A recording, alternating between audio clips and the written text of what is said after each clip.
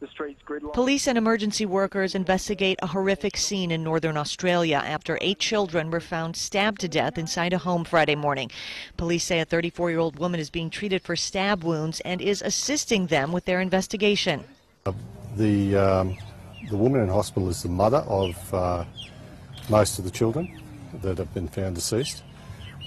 There's still no identification's been carried out yet formally to formally identify who the children are, so we need to be a little careful about that. But at this stage we believe she's the mother of 7 of the children. The incident has left the community and police on the scene in shock. Neighbors were seen receiving comfort from officers who were themselves having a tough time dealing with the incident. It's devastating any time of the year. And obviously some of the police who were on the scene earlier are young junior officers, you know. So again, we're providing the support to them that they need as well from within our own systems. Police say they're not naming suspects yet and that they're talking to anyone who's had involvement with the family in the past 2 or 3 days.